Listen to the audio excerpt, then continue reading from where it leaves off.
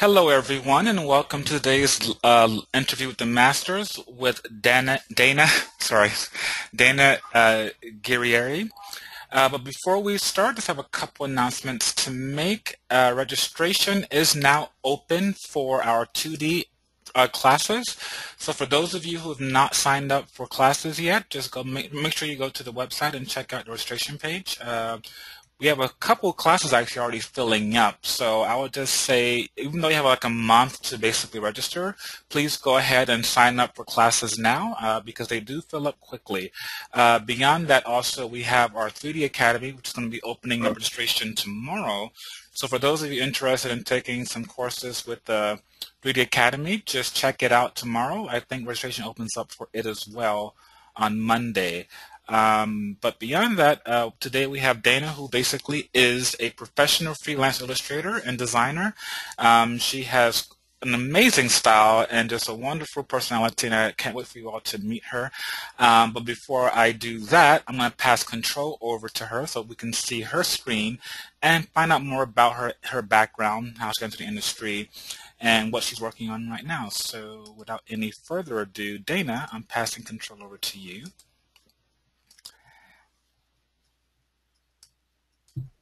All right, let me switch over to make sure it's on the Cintiq screen.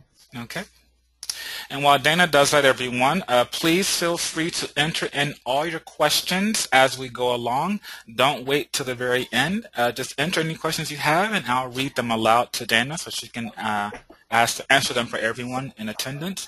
So when you came in here, you should have saw I think it's basically like a question field that you can enter in questions into, and from there I can go ahead and read the questions aloud to Dana. But okay, back to Dana. All right, so yeah, I'm a full-time freelance illustrator. I've been doing this full-time for a couple years now. Before that, I was doing some freelance work part-time as a student. Pretty much the whole time I was a student. In fact, starting in high school, I've been a very impatient person. So I've been very into, having an online presence and, putting myself out there and finding whatever I can, since I was a kid or a teenager, basically. And I think that's definitely helped me a lot. Having an online presence is so important these days. So that has definitely given me a leg up, I think, having that foot in the door in that sense. A lot of my work has come from people just noticing my work online. Right now, I'm pretty much doing almost full-time freelancing as a contractor for Gaia Online. My work involved with that is pretty varied. I get to do anything from pixel art to character illustrations, designing characters and stuff like that. It's a lot of fun. And I'm also doing some various other freelance on the side with that. Recently I started doing some character concept art for Way Forward Technologies in Valencia. Unfortunately I can't show anything from them yet, but that's something I'm working on that's fun. And that's I guess what's going on now. Awesome. And before I continue again, everyone, please feel free to enter any questions you have into the question module. That way we can ask Dana your questions. I have a question for you myself, actually. So did you think it was a hard process for you to transition from school to working professionally as a freelance illustrator? It was, I think, not as difficult or as complicated as maybe it seemed at the time. Like I said, I have been really used to having an online presence. I've been in the habit of posting my work online and self-promoting and all that since I was like 12 years old. You're supposed to be like 13 to have a DeviantArt account. Well, I was so rebellious. I signed up when I was 12, so I've really been posting my work online since like that far. So I've always kind of been conscious of that and wanting to present myself, in a at least semi-professional way since, a pretty precocious age. So there wasn't much of a transition in terms of having to think about presenting myself differently. Because I always, I always had a like professional looking portfolio site since I was a teenager. I didn't have to, I didn't get to a certain point where I was like, oh, I'm almost done with school. I have to make a portfolio site now. I already had that. Like, I already had all of that set up. I had to just basically keep doing what I was doing, and the transition was just doing what I was already doing and turning that into full-time. Right. And was there like any initial inspiration to think that way? Because that's very forward thinking for someone at 12 to already be anticipating having this, online persona or brand, even if you want to call it that, at such a young age. So who or what motivated you to even think and do that at that young age? I think meeting fellow artists online, and having that as inspiration, having other people as role models in that sense helped a lot. I had a friend who was just a couple years older than me, and she was, I guess, 14 or 15 at the time, and she was already doing like semi full-time professional freelance as like a high school student, and I was like, I need to be like her. I'm gonna do that too. So you start seeing other people around you in these online communities, and that can kind of give you the motivation you need. That can be the kick in the butt you need to start doing that kind of stuff yourself. Right. And do you consider this to be your dream job, your passion, in essence? Absolutely. I feel very lucky that I'm able to do this, do what I love full time, and just sit at home and draw. It's living the dream. Especially since I know a lot of friends of mine from school who are incredibly talented and deserve to also be working full time. They might still be struggling with having to have a day job, stuff like that. I feel very fortunate that I've been able to pretty much just jump into this. Okay, that's awesome. Now, what are we looking at on your Adobe Photoshop screen there? So this piece is actually a couple years old now, but I think it's a pretty good example of one of the ways I work. I wanted to show with a few of these pieces how I don't really have one single working method. I sort of try to do something a little newer, a little different with each piece. In terms of, do I want this to be very flat and stylized looking, or do I want something that's much more painterly and atmospheric, stuff like that. With this piece, my goal here was to basically achieve the look of like a still from a very high quality 2D animation with a painted background, and then more like almost flat cel shaded characters on top that somehow still look like they fit into that painted background, because I really love that look. So what I did here was I actually painted the entire background without the characters first. I have most of my layers intact here. It was actually hard to find files where I didn't merge absolutely everything when I was done. Because I pretty much merge layers as I go along. I'm constantly merging and then just painting on the merged layers. Right.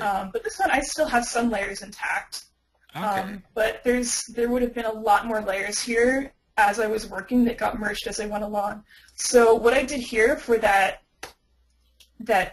cell characters on a painted background look was I actually did the characters in a separate file. I took out a piece of the background and I super, super enlarged it, and I worked really, really huge so that when I put them back in the other piece, it would be like that very animation cleanup line look where it looks very, very clean from afar. So drew the characters this huge in a separate file and then pasted them back in so it would have that very clean 2D animation look that I really like. So that's just how I did this one piece. It was a fun method. Was there a particular story that was in mind when you did this, or just conceptually investigating something, basically? This is sort of like exploration or concept art for like a personal project that I'd like to do someday. Okay. That I think I would do as a comic, because I had a pretty varied educational experience, and I switched my major in school multiple times. I transferred majors and I transferred schools. So I've studied everything from animation to comics to motion graphics to oil painting and all this stuff. So I always have ideas for my own projects on the side, no matter what I'm doing full time. So this I'm sort of conceptualizing as a comic project. So a lot of my personal work is development for that. Okay. And you just mentioned that you change your major quite often. I think if you don't mind, if you can give a little bit more about those majors and what basically motivated you to change, because I think a lot of students, when they're first starting out, are not certain either about which direction they want to go or what they should basically focus on.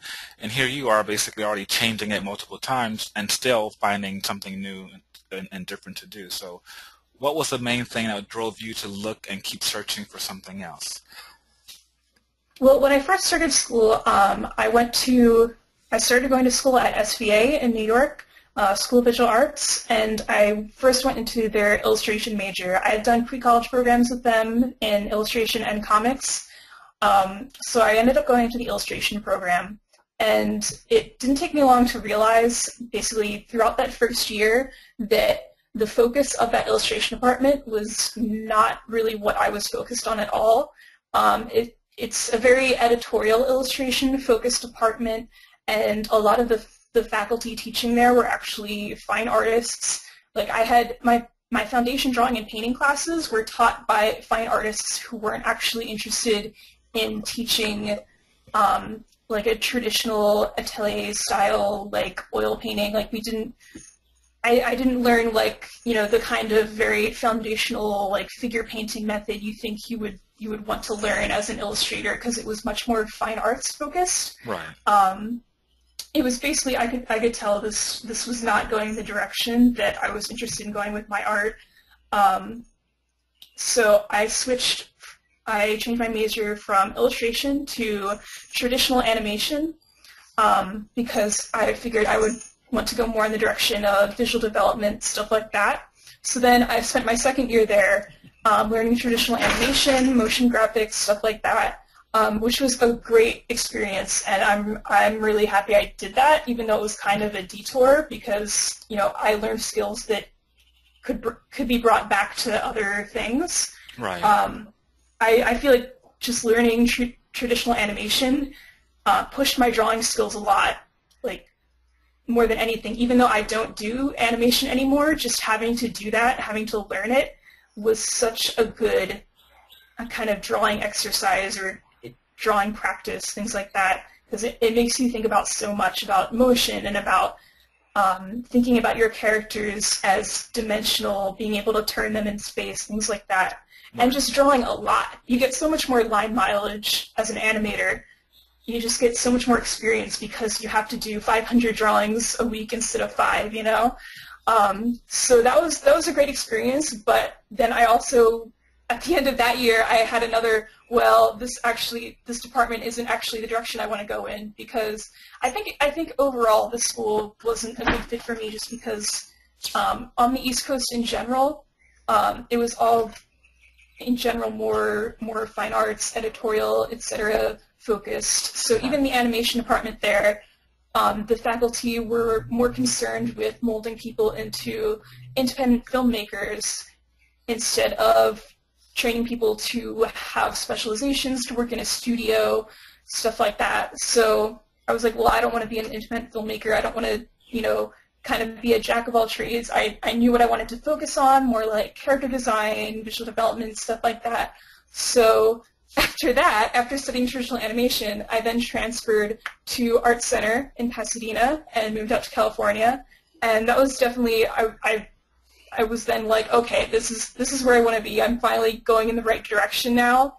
I was there for about a year, and then I was like, well, this is too expensive, and I had been hearing a lot about Concept Design Academy in Pasadena, so it was in the same city. I was already right there. So I just left Art Center. I was like, well, you know, it's going to take me like another 4 years to finish up a degree anyway, because I have all, like, my credits are spread all over from all this major switching and transferring. So I was like, well, I don't need a degree. So I just started taking classes at Concept Design Academy instead. I took a couple classes in background painting, background design, character figure invention, stuff like that, and that was a great experience as well. And then after doing that for a couple semesters, after that I was able to transition into working full time. Wow. So I love that because basically it wasn't a straight path to where your destination was, but you ended up where you wanted to be ultimately, basically. And you just Yeah. kept pursuing what your vision was, your dream, and that's amazing. Yeah, even Um, though I took all those detours, I don't feel like any of them were really a waste of time because all of those things, even taking classes that didn't feel relevant to me, I think gave me something that I was able to take back into what I really wanted to do. right. Okay, perfect. Do you have any other images? I see a couple tabs there. What else is there you have So I here? have the characters I did separately, and then this is a piece I did for a Game of Thrones art book that's on Kickstarter right now. And I opened up this one because this is one of the few other pieces where I still have a lot of the layers intact instead of everything completely flattened. hmm Um, I think because there's multiple characters in this, if you count the dragons and the horse, I wanted to keep all those different characters on different layers, so Right. they're still all separated out, and I didn't merge everything. So I still have some stuff here where you can see the different layer modes I used for the lighting. I actually completely changed the kind of color scheme and lighting I wanted to use in this piece halfway through. It was originally going to be daytime and totally warm, and I was able to just totally change that direction like halfway through the piece because I wasn't feeling where it was going. Right. Um, so you can kind of see with this setup here the how that lighting was done. And then I have a totally different style, less painterly character I did here recently, and I was thinking with this piece, since it basically has the flat color set up, I might be able to demo like painting over it a little, like Right. if I were to render this up, how I would do that. Oh, perfect. And actually, I have a question that came from the audience that basically asks, what is the price range you charge for your freelance work? I usually estimate rates on um, the hourly work it would take. That can either be an estimate based upfront or, keep track of how long something takes me. Though I usually estimate a flat rate for my work because I am terrible at keeping track of how long something takes me. I totally lose track of time. So it's better for me to just say, okay, well this is generally going to take me, say, 2 days of work, so that's maybe this many hours of work, and then I base a price on that. Um, and of course, estimating that way, you have to think what you want to be paid hourly, um, and that it depends on the project, how it's going to be used, um, the kind of rights you're selling, basically stuff like that. So there's a lot of factors, and it varies. Right. And do you think, well, I should say, rephrase the question, uh, was it a difficult process for you to figure out as far as how and what to charge people for your time and your work? I don't think it's that difficult to figure out, really. I guess the difficulty is in kind of, I guess, feeling confident in your prices.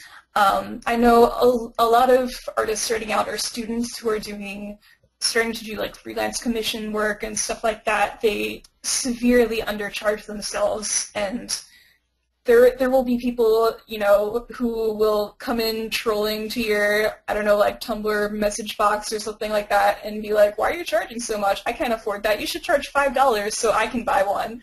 Like, you don't walk into a car dealership and say, well, I can't afford this sports car, so you should lower the price so I can afford it.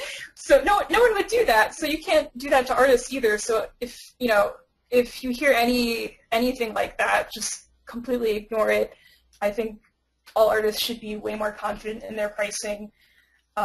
really figuring it out is not the hard part. You can just Google around, what's an average rate for freelance work, and you can get a bunch of other people's numbers and sort of average it out, base it on your experience and all sorts of things. I think that's the easy part, and the hard part is really feeling secure in that and learning to trust your own judgment and trust that you feel what what your art is worth, and really standing behind that.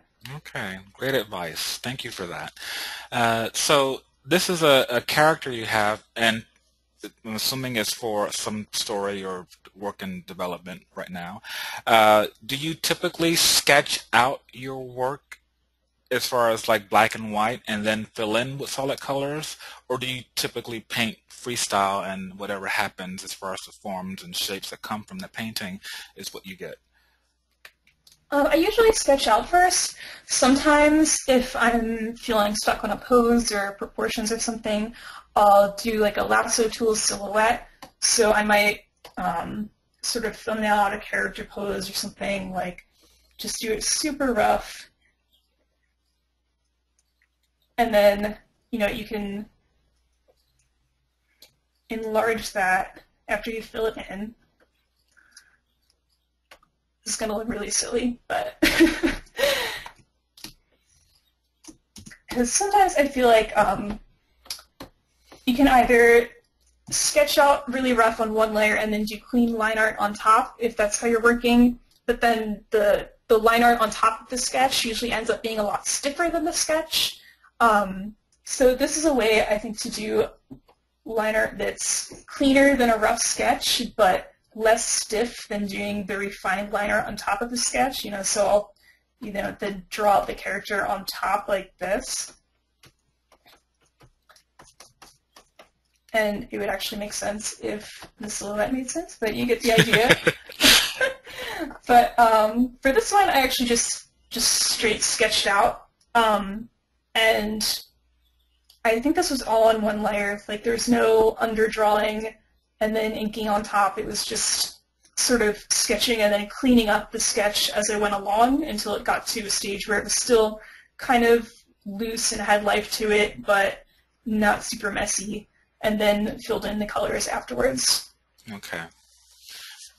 I have another question from the audience here asking, was there something that was particularly hard for you during your freelance career so far? I think for me, the main struggle is having to hold yourself to a schedule, having to organize yourself. You have to keep track of everything yourself because you're your own boss. And if you're a very,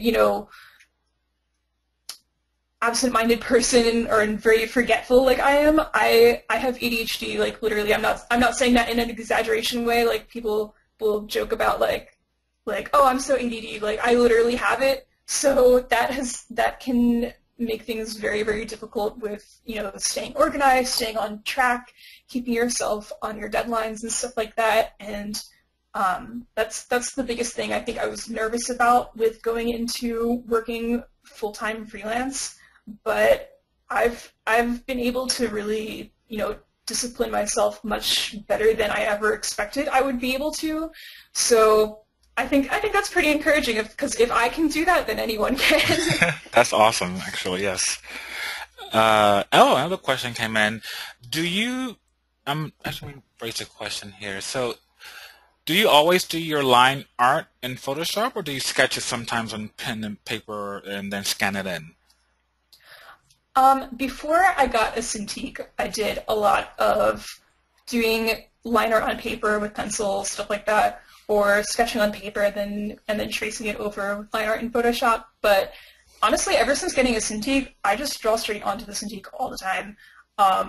When I do rough sketches on paper, it's usually extremely, extremely rough, just to iterate ideas really fast, and then I do the drawing straight into Photoshop. I don't really scan line art much anymore. Okay, perfect. I'll let you get back to your demo here. Sorry. Go ahead. Oh, so I guess I'll start working on this. So I have like a texture layer on top that adds a sort of watercolor paper texture, and it also has that nice warm tone to it. And I have that clipped over the entire group because I have all the different parts separated out here. But I'm probably gonna merge this all because that's what I do. So just merged all the colors underneath the lines, and then so if I'm gonna paint over this, I want to sort of tone down the line art and have it not be so solid black. So I will actually lower the opacity a bit. What's your main reason for doing that? Just so it's not so overwhelming and overpowering, so I can still sort of see the details that aren't defined by the flat colors. Because it just sort of becomes blobs with just the flat color, but it becomes much easier to paint over when it's not all these solid areas of black, especially because I inked this in a way where I sort of have, like, the shadow areas might be like a solid piece of black sort of totally inked in. Mm-hmm. And I don't want to use too much black if I am rendering this out in a painterly way. So I'm gonna go with a dark purple.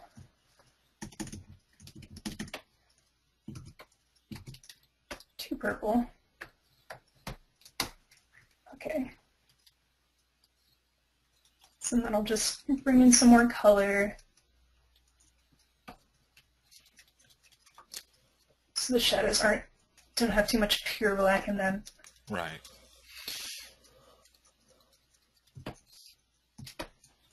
Now, do you have like an off-screen color palette that you source when doing illustrations like this? Nope.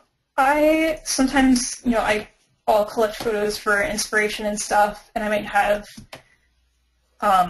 like a few things open, sort of like a mood board, but I rarely use like one specific image or like one specific palette or something. Usually have just a general idea that I want to go with. Okay. And I'm actually going to put sort of a blue wash over most of the lines, but I'm going to make it a warmer dark red over the skin.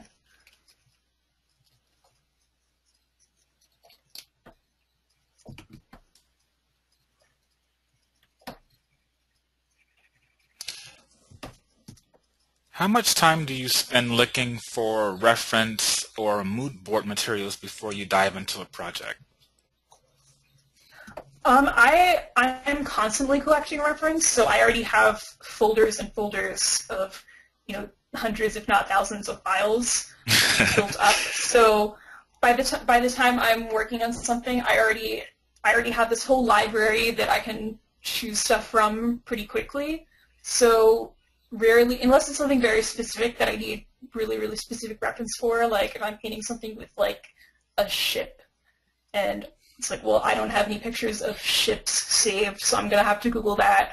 But usually if it's just like, well, I'm designing a character that looks like they're in a, like fantasy setting, I need some references of fantasy clothes, I have tons of those already. So I just open up my reference folder and pick out some stuff, and it's right there already. And I'm going to ask you a personal artist question. How organized is this reference folder? It's actually surprisingly organized. I used to be very disorganized with my reference, but, you sort of, I think a lot of disorganized people, you sort of reach a breaking point where it's like, well, this one time a year I'm going to do my spring cleaning, and then everything gets organized about that one day. So I set up a system, like a system of naming files. This is how I'm going to organize them. This is the folders they're going to go in. And I've been able to stick to that pretty well. So that's been very helpful, I think. And I don't have to, hunt through, oh my God, what folder did I save that in? What's the file name? It's like just a bunch of scrambled numbers or whatever. Right. That's perfect. So I'm just going to merge the lines down onto the color. So I'm going to put this in multiply. Yeah. So it just merged totally everything. And I'm going to start setting up some very rough lighting. So I'm going to go with pretty basic cool shadows, warm light.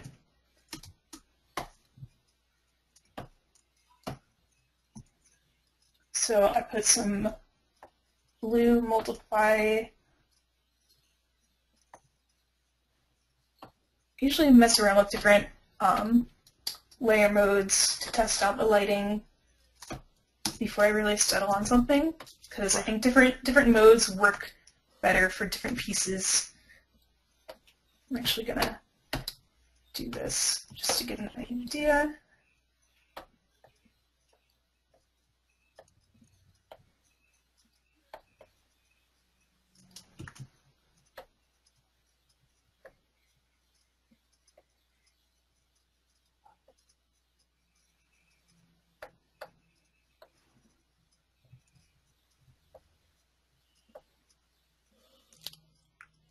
This might work.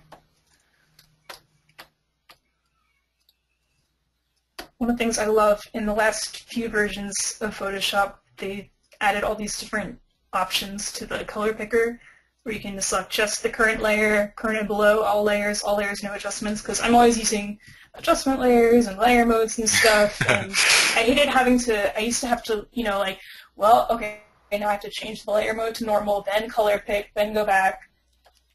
Yeah, that's actually a really handy feature there. And I'm going to start blocking in the light.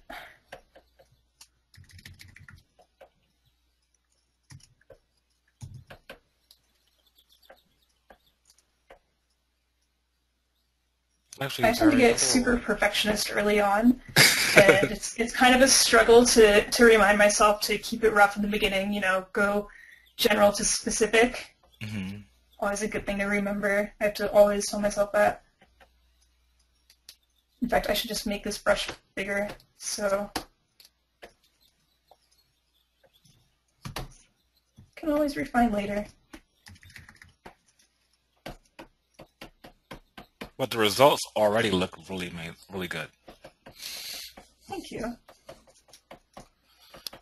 And I think everyone here is just watching, but remember, you all can enter questions in as she's painting here.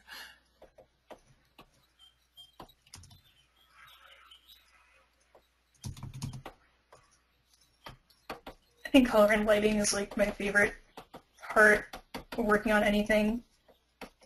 Like, I don't feel like something is done if it doesn't have color on it. Even like a rough sketch, I'm like, well, I should put some color on this. It's not really, it's missing something. So I can't do like, oh, I'm just gonna do a rough sketch for like 10 minutes. No, I end up like doing all the color and lighting and everything. And stuff myself. Now, do you typically always color in your light sources and shadows, or is there a case where you would leave it as simple, you know, neutral black and white type of values? It depends. Sometimes, again, with rough sketches, I might be able to restrain myself to just doing like flat colors or like grayscale tones and stuff, but that's usually for like studies, like animal studies, stuff like that. But usually with characters, I feel like it's not really finished until there's, I guess, some kind of atmosphere to the piece. Even if it's just a character, you know, standing here doing nothing. I'm like, well, I should put some dramatic lighting on there just because I can. And another question we have in from the audience is, how many hours do you usually spend on your work? It varies a lot, definitely. And again, I think I mentioned I am terrible at keeping track of how much time I spend on stuff. I think it can vary anywhere from, I measure, you know, how long I work on pieces in sittings, like how long can I work on this before I have to like get up and eat? Because I just get like, you know, when you get in the zone, you're in zone and you cannot stop. Like, so I will get totally focused on something and maybe just sit there for like 6 hours until it's done, And sometimes a piece might be more involved, more painterly. Maybe if it's like more of a full illustration with the whole environment and everything, it'll take more like, 20 hours, who knows. Wow. I'm getting specific again. I need to make the brush bigger. That's always a good habit to get into. If you find yourself getting lost in the details too early, make the brush bigger.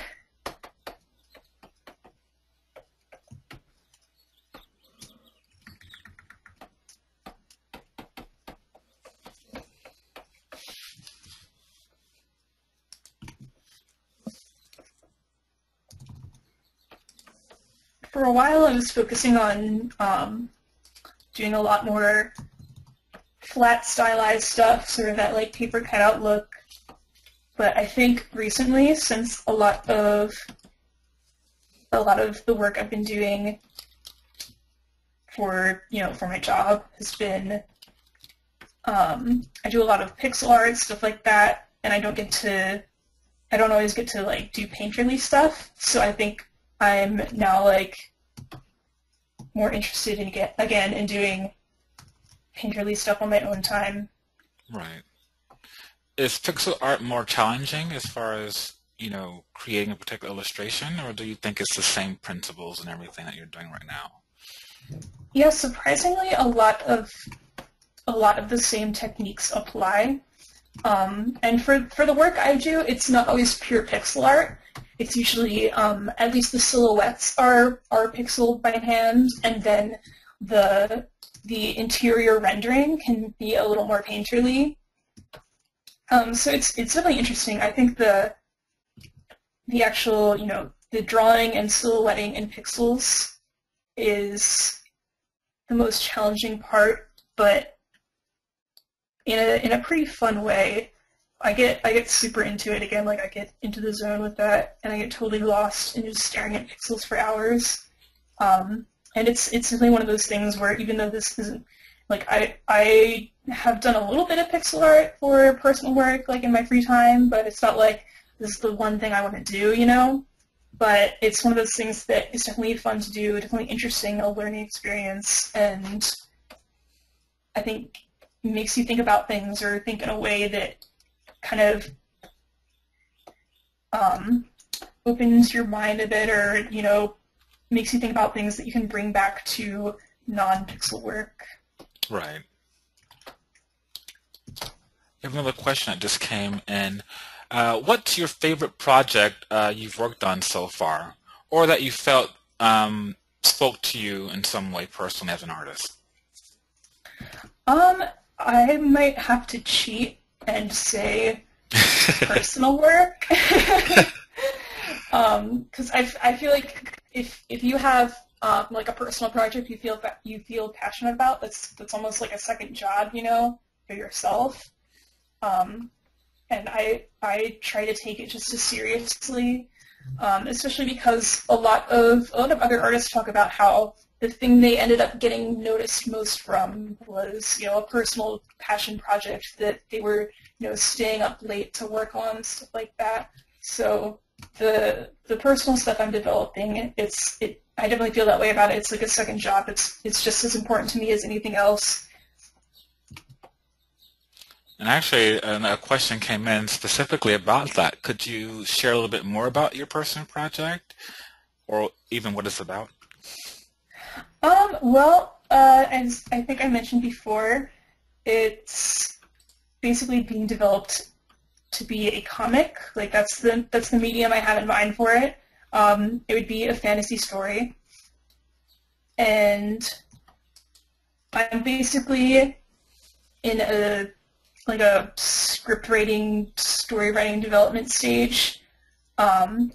So it's very much in a planning stage, still doing some writing, some concept art for it, stuff like that. But I feel kind of bad because I can't share too much about it, because it's one of those things where, like, well, if I shared everything about it, then There's no it would point. give everything away. Exactly. Nope, that's fair. Another question came in. Would you work in an animation studio, or do you prefer to work as a freelancer? I would definitely, I think, enjoy that experience. I would definitely want to do that at some point.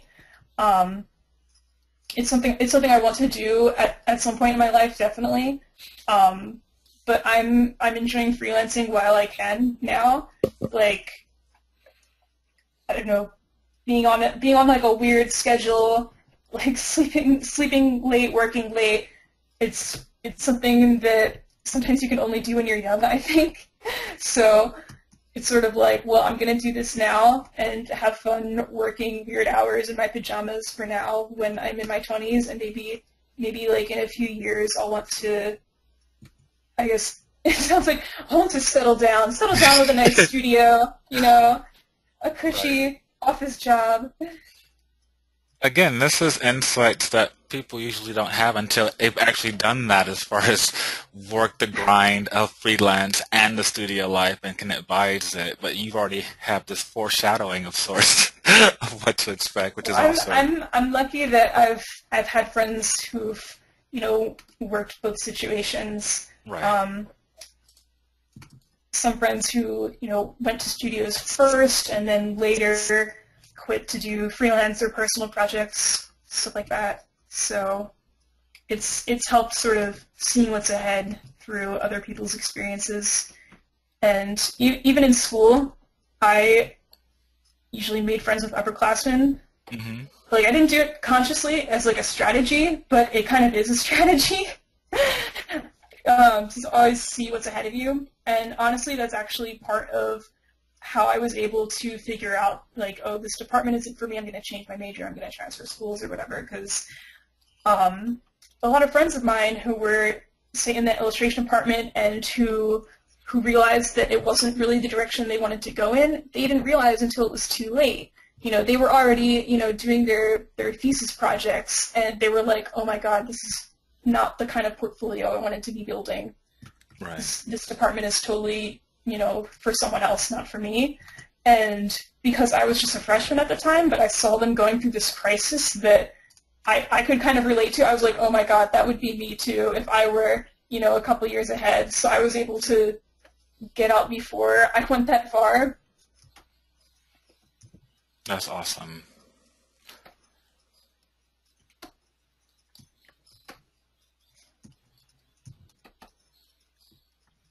So I basically have the lighting block in. There's a few more areas here.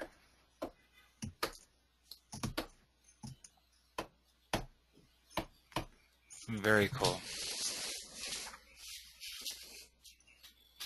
I was like to do weird adjustments, like, oh, what if the light was hot pink? But I think I'm going to keep this. Maybe tone it down just a little.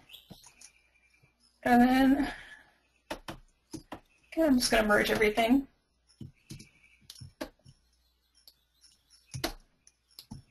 And I think I might want to add a little more subtle variations. So, for example, like I have the lighting blocked in like along the form and stuff, but I kind of want to have like a general overall shift from light to dark. Hmm. So I'm going to do that on a soft light layer because it's a bit more of a subtle layer mode. Then have some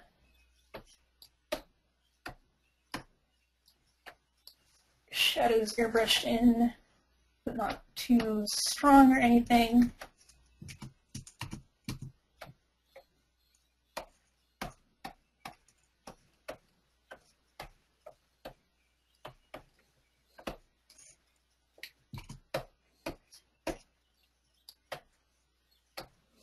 Like I basically want to set up as much as I can now so that when I'm rendering everything out, it's all it's all set up and I don't have to change as much when I get to or when I've already rendered stuff out.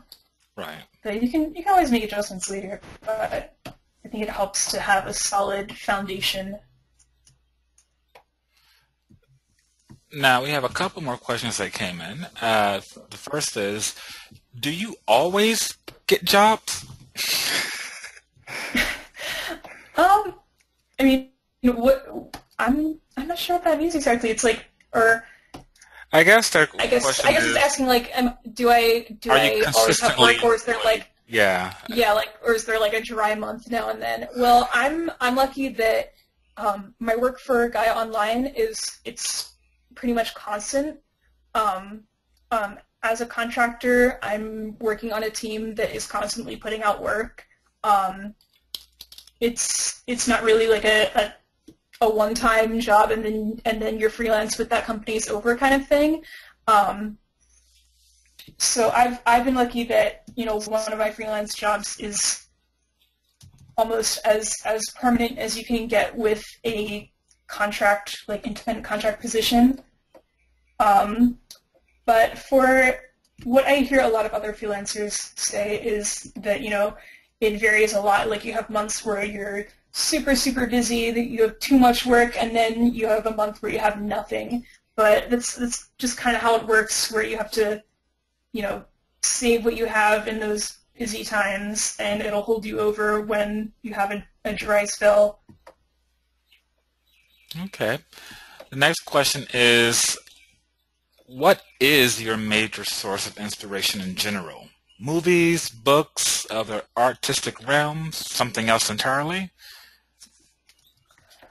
Definitely, movies would be a big one. Movies, music. But I think movies are one of the biggest ones because I like how film combines so many different media. Like it has visuals, it has sound, it has a written story, it has all of those elements coming together.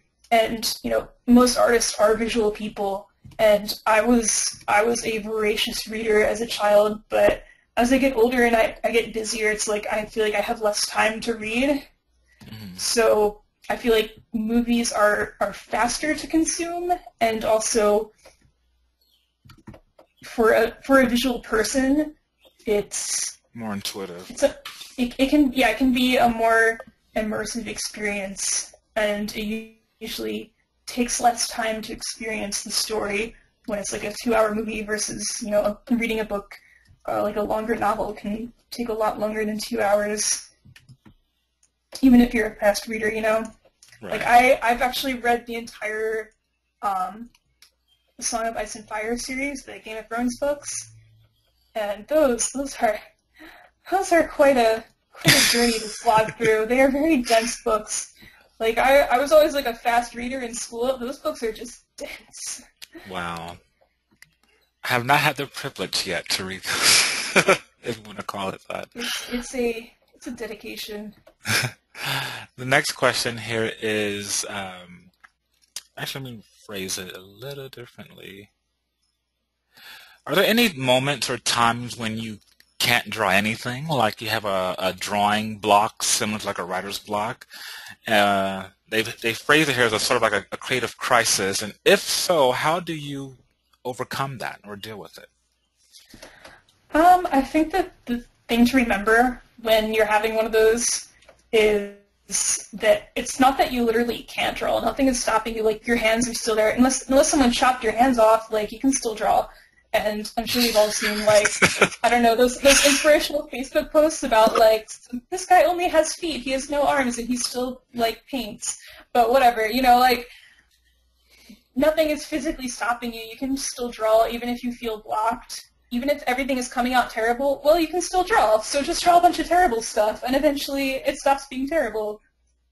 Like I think Just that's do it. usually what that's usually what I use sketchbooks for now. Like I said, I usually draw straight onto the Cintiq for everything, and now my sketchbook is sort of a place where it's more of like Exploration, just yeah, thinking, it's randomness. much more like if I just need to make a mess. That's what my sketchbook is there for. Like if I feel like I just need to scribble a bunch of stuff down and I don't need it to look good, I'll just fill a page with really, really terrible looking sketches. But I think that's still useful. I think that's still better than doing nothing. And there's also something to be said for taking some time to recharge and soak in some inspiration, like sit back and watch some documentaries or something. Like, don't force it too much, and maybe then go back and you're refreshed. Like with a freelance schedule where you're really making your own schedule, it can be tempting to maybe make your work your entire life and sort of not have a defined schedule where your workday ends and you have time to do your own thing or relax. And it's a challenge to make sure you're being responsible about work, but also schedule in time to be responsible to yourself, to be a human being. Like I try to have a point every night where I'm like, okay, my workday is over. I'm not gonna keep on working for 16 hours. Like, now I'm going to sit down and have a nice dinner, and I'm going to watch a movie or something. And I think if you don't do that, it's like you're just becoming a drawing machine. Right, and you can't recharge your creativity in a way because you're basically draining it consistently. Awesome, that's great advice. The next question is a little bit more forward and direct. How do you set up your freelance contracts or your business contracts? It depends. I think it's a case-by-case thing, because some people, usually if you're working for a company, they'll already have a contract and they'll send it to you.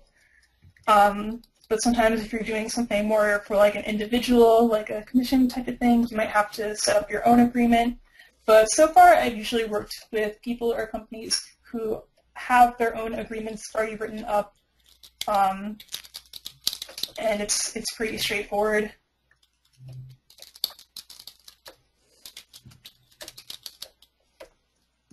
So the next question is actually, I thought it was pretty funny.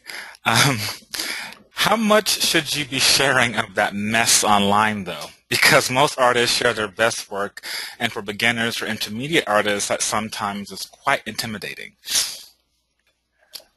Yeah, that's something I think you definitely have to keep in mind. It's something you have to remind yourself when you feel intimidated by other artists. Like, they're curating their own work. You're only seeing the best. You're not seeing their horrible attempts that they are too ashamed to show anyone. And I guarantee that they're there Hiding in the dark. Yeah, like if you don't want to share something, then don't share it. It's up to you. Some people, I think, are more open about sharing stuff that looks messy or isn't, super presentable or portfolio worthy. It all depends. Actually, I remember, and not to interrupt too much, when I was in art school, and particularly in high school, our art instructors, when they gave us our sketchbooks to start drawing in them, whenever you did a fully rendered or beautiful illustration, you usually got marked down on it, or they ignored it completely, because they're like, the sketchbook isn't the place for that, because everyone tried to impress their friends and make their best drawing in a sketchbook, but it was more of like a scratch pad, an idea pad, a place for you to explore freely without, worrying about if your lines are perfect or anything like that, unless you're like practicing a technique or something that's different. But they always made a big point about, never getting stuck and trying to make a masterpiece in every single illustration. Yeah, I actually totally agree with that. I always kind of roll my eyes when I see people post sketchbook pages on their blog or whatever, and it's like this beautiful, super clean, they designed the whole page, and there's beautiful typography, hand lettering, and it's I'm okay, chill a little. That's not really what a sketchbook is for. You're just doing finished pieces that happen to be bound in a book. I love that. That's awesome.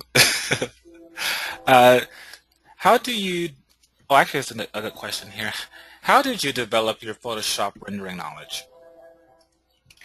Sorry, I didn't hear the second part of that. How did I develop Photoshop? Yeah, how did you develop your Photoshop rendering knowledge?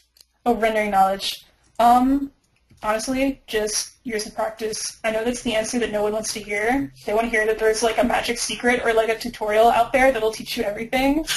But it's really just like I was saying, like I've been posting my art online since I was like 12, and that tells you that I've been doing art like digitally since I was like younger than 12 even, you know, like I've kind of always been doing digital art. Like I was trying to make masterpieces in MS Paint as a kid, and like as soon as I got Photoshop, I was just teaching myself. So it's really just years and years and years of trial and error and practice. Okay, and actually another question that came in, I think you kind of answered, which was how do I gain the best rendering knowledge? I guess I'm assuming in Photoshop, and you just in a way answered that. Yep, trial and error, constant practice, and as always, again, it's the kind of answer no one wants to hear, practicing from life and that kind of stuff, the Right. stuff that isn't fun. Eat your vegetables. Exactly. Uh, do you limit the number of revisions that you allow yourself to do when you're in a contract with someone? It depends. If it's something where I set up a flat rate, then I'll have, after the first revision, you get revision fees after that. But if it's something where I'm charging an hourly rate or a day rate, I don't have to really worry about that because it's like, okay, well, I'm going to spend more time doing revisions. I'm going to rack up more hours on this invoice. So, Okay. So everyone, we're approaching our 1 hour mark pretty soon. So any last minute questions you have, now's the time to enter them. And again, uh, actually 1 second here. Okay, they're entering questions in now. So the next one is, this is actually a really good question. Do you think, or can you still make it if you don't go to art college? oh, absolutely. I mean, I described my whole weird, constantly shifting school experience, and that ultimately ended with not getting a degree. Um, and I know plenty of people who have started working without ever having gone to school at all. Like I, had a partial education. Some people are able to jump into it with no education or with No formal I guess training. I guess no one really has no education because even if you don't go to school, you're still self-educating as long as you're using whatever resources you have. Right. That's still an education, really. Very true.